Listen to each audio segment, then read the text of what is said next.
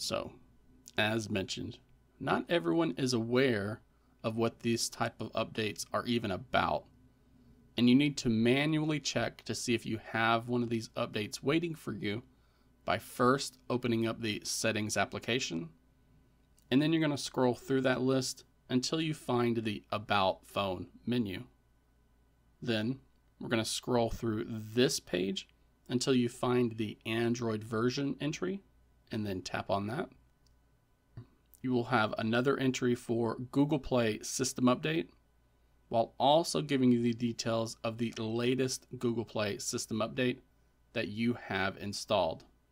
You can see here that my daily driver is still on the January 2025 update. So if you are behind, then you're going to want to tap on this and then let the phone check for a new update. If you have a new update to be installed, you'll be then instructed to restart in order to install that update with a blue Restart Now button here in the bottom right corner. These updates are only applied after the phone has been updated.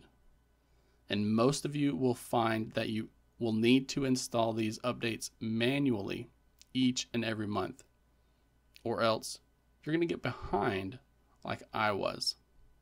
We can dive back into the settings application.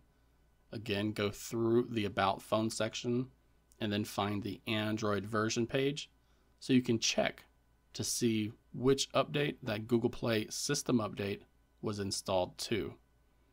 If you think you are still behind, then again, you're going to want to tap on that entry and then let the phone check to see if you have an update waiting for you.